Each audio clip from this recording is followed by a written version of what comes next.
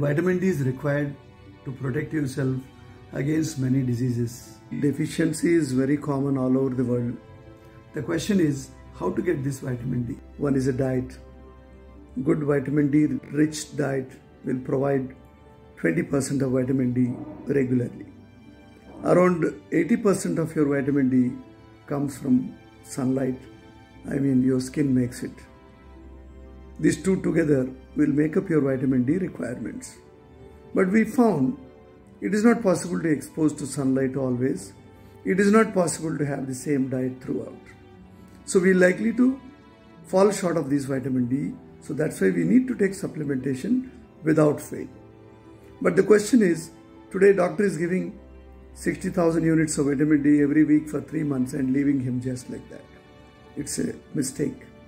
If your vitamin D is less than 20 anytime in your life, that means you are deficient for whole life.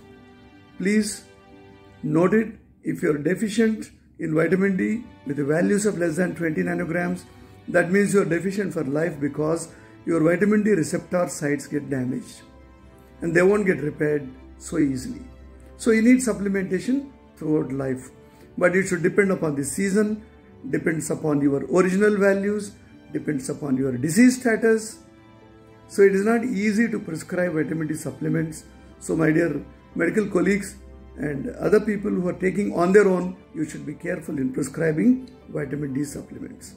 Please take care.